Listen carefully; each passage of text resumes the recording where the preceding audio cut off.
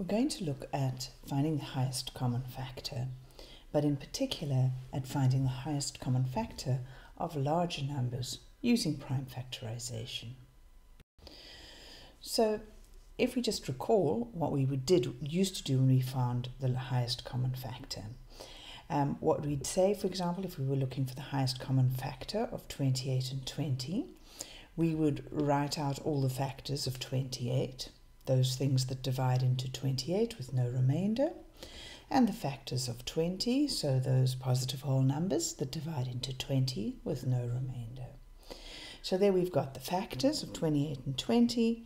We're looking for a common factor, so something that is both a factor of 28 and a factor of 20. So we're looking for the numbers that appear in both of those lists of factors, and we're looking for the highest of those. And so you can see the biggest number that appears in both of those lists is 4. So 4 is the highest common factor of 28 and 20. It's the largest positive whole number that divides into 28 and also divides into 20 with no remainder.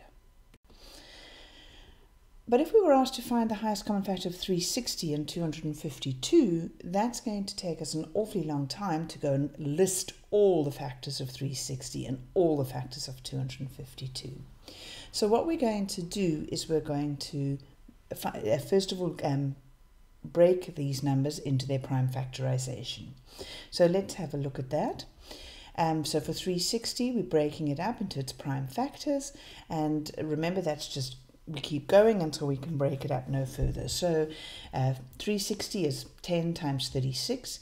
You might have chosen a different starting point. You could have done 4 times 90. That's no problem. We'll end in the same place. Just any two things that multiply together to give you 360. Then 10 can be further broken up into 2 times 5. Those are prime, so we circle them. 36 can be broken into 2 times 18. 2 is prime. 18 can be broken into 3 times 6, and 3 is prime.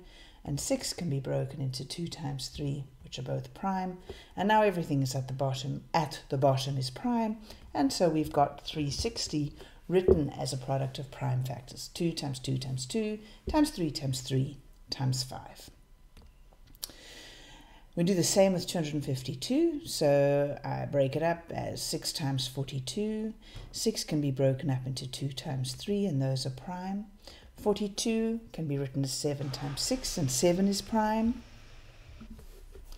6 can then be written as 2 times 3, and those are prime. And so we've got 252 is 2 times 2 times 3 times 3 times 7. Now, if we want to find the highest common factor of them, first of all, we're going to note that what's in both of them over 2 times 2, both of them have a 3 times 3, and then they have some other different things. So what I'm going to do is just draw a picture of this. It helps me see more easily what is going on.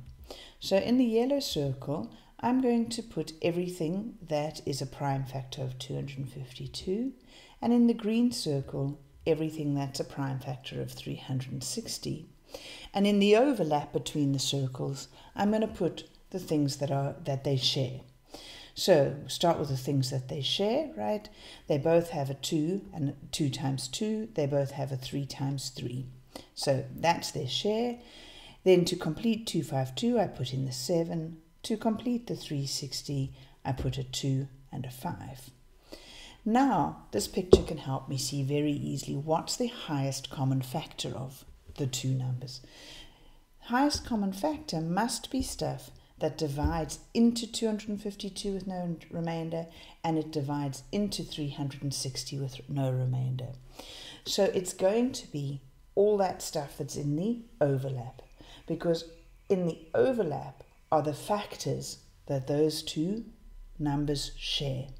So the prime factors that the two numbers share are in the overlap, and so those will be, if we put all of them together, the highest common factor.